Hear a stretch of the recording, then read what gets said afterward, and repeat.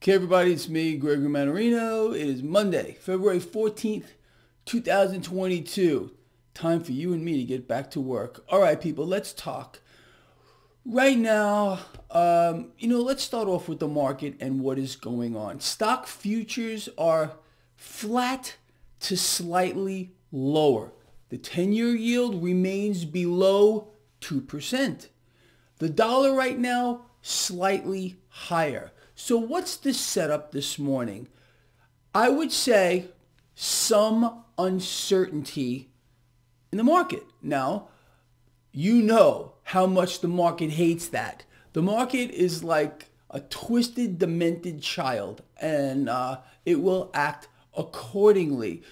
So the driver this morning, there are a few, is this issue with Russia, Ukraine, which to me really is nothing more than a massive arms deal globally, especially the United States, Russia, parts of Europe here, giving the excuse, to borrow more cash in unbelievable amounts from the future to, fuel the war machine, to keep cash being borrowed from the future in epic sums to keep the debt-based system going. That's all this is, all right? It's a game. And even if there were some kind of breakout of military activity over there, that would even give them a bigger excuse to borrow more, to start some kind of new arms race.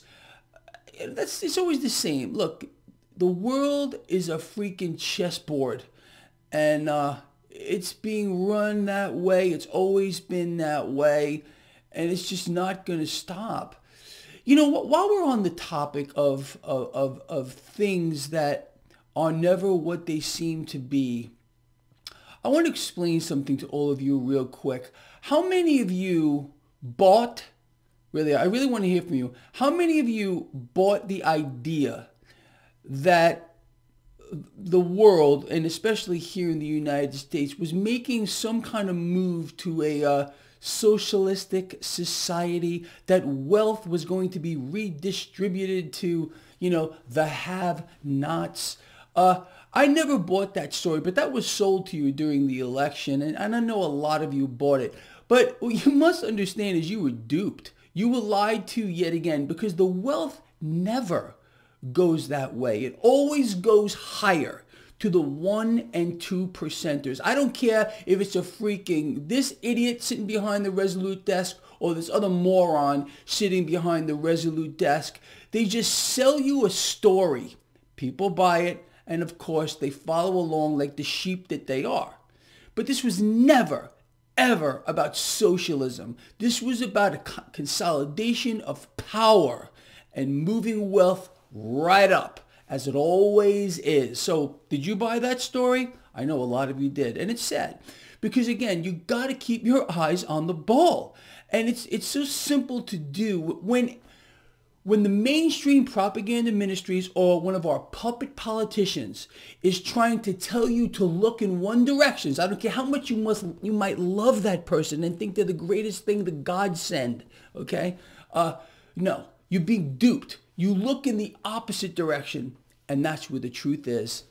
Anyway, that's what's going on here as well. Nothing ever is what it seems to be on the political stage. It's always some kind of other thing going on. And once you understand that, yet again, your whole thought process is going to change. I don't know, people. Anyway, let's move forward. So apparently there's some kind of a slight de-escalation with regard to Ukraine, Russia, Lavrov, that other freak over there talking about, okay, maybe, we're going to go the diplomatic route. Who really knows what the hell is going on? But I sincerely believe, like I just said, this is a massive arms deal in disguise, period, the end, no matter how it goes. I think you would agree. Okay, let us move forward. So on the back of all this, like I said, market doesn't look like too much is going to go on. 10-year yield. There may be a little bit of uncertainty. I'm not even saying a fear trade yet. Maybe it'll play out that way. Let's see. I told all of you yesterday in my Markets a Look Ahead video. In fact, I outlined in detail if you're nervous about this, what's going on, if you're concerned about a shock to your portfolio, if you're not already hedged, which you should be, anyway, I outlined how to do it in a very, very easy, simple way to take out a little insurance on your portfolio. So if you have not seen the video I did yesterday, my markets and look ahead, to hedge it, I would strongly suggest that you go check that out. As a matter of fact, I will place a link to that video in the description of this video. I think it's very important. All right, what else is going on? Crude oil is under a little pressure right now on the back of whatever, nonsense they're flinging at us now. It's all shit. And I told you if shit could fly, well, it would be a freaking miracle, wouldn't it? Yeah, so apparently, because this Lavrov guy is saying, oh, yeah, maybe we're going to talk. It's, at least for now, a little relief with regard to crude oil. But I also believe this, people. We are on the cusp of a super spike with regard to global energy. What better way for them to cover up inflation? Again, look, they need a scapegoat. We heard from Federal Reserve President Bullard this morning on CNBC, and he's explaining, oh yeah, the Fed's got to be aggressive because we really want to fight inflation. Let me explain this again for the millionth time. They couldn't care less about inflation, but what they are looking for is a scapegoat to blame inflation on, because the Fed must seem like, blameless. All right, nobody is pointing their fingers at the Federal Reserve, okay? Not our current freak president, the last freak president, the freak before them president. No, okay? These three presidents, more so than every single president before them, has called on the Federal Reserve to continue to inflate on a massive scale so they can do one thing, and that is push the stock market higher as the economy free falls. This current president doesn't really, rah the stock market like the last guy, even though we've had record high.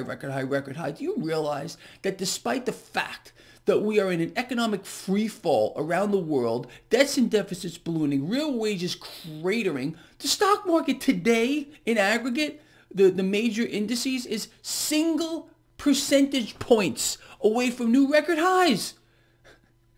Oh, but the last freak, oh yeah, every freaking day, new record high for that stock market. Congratulations to all you rich and well-off people, while the rest of everybody else was getting sucked dry. Oh yeah, he was another one selling the socialism lie. That was bullshit. It was all a move to push cash up higher.